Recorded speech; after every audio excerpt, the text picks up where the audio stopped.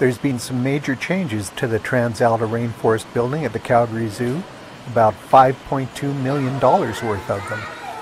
But chances are, if you're a visitor, you might not see them. Most of them are behind the scenes. So these are our secondary containment gates going into the gorilla back of house area. Basically, if there's a breach of security, or if the gorilla's in an area through the back of house, these gates would keep them from getting out into the rest of the zoo. In here, this is where we've done a significant amount of work. So if you were in here previously, you see the mesh is a different size. It used to be 3-inch mesh, now it's 2-inch mesh. This will prevent gorillas from being able to put their arms right through.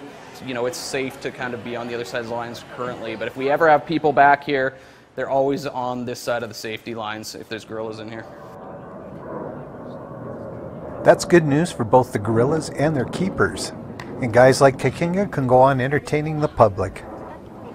There's always more changes to come. One of the other things we're hoping to do with gorillas, we're hopefully going to be able to add some more shade structures in the outdoor exhibit, and we're really working on a bit more stuff in the indoor as well to just try to improve the welfare of the animals.